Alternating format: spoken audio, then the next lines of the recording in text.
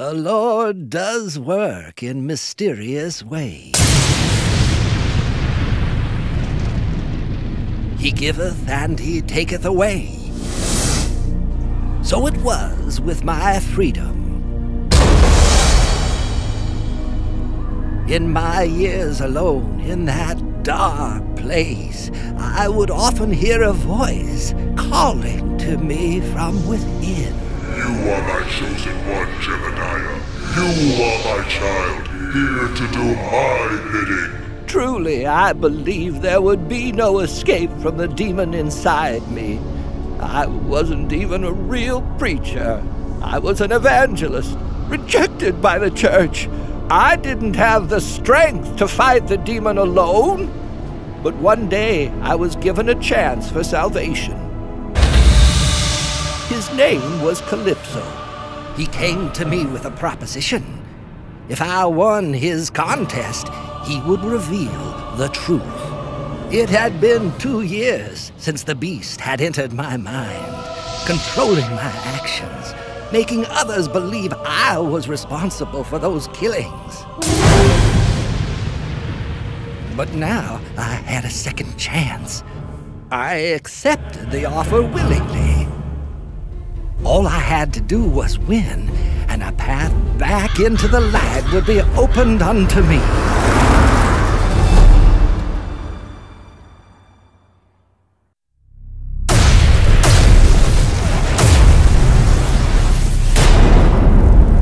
When a man is lost in darkness, it is wondrous indeed how his mind will find shelter in memories of the past.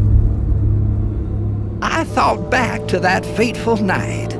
I had been approached by a young couple who brought to me their child. I was to perform one of my most important duties, an exorcism.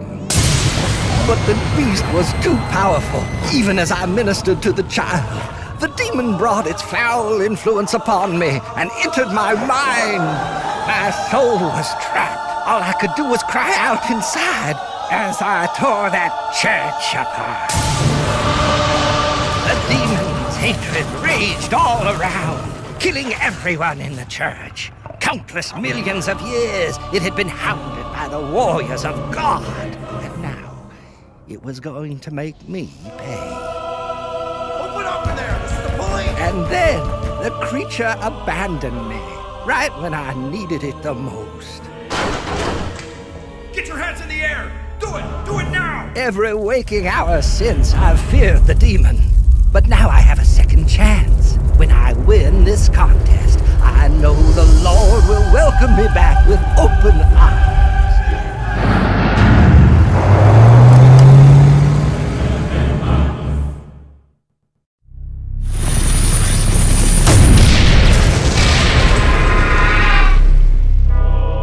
The contest was mercifully at an end. I had triumphed over the darkness. I visited Calypso. It was time for him to prove my innocence and clear my name. And yet, he seemed hesitant. I made no promise to clear your name, he said. I only promised to show you the truth. And the truth, he said, was that the demon wasn't real. The voice inside me was a figment of my imagination. My God, it was all in my mind. The exorcism?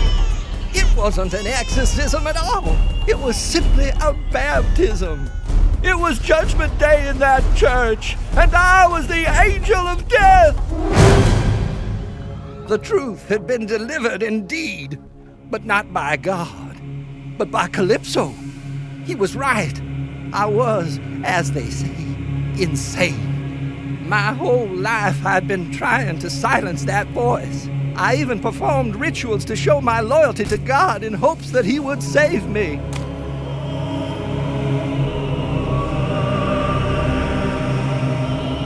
But nothing worked.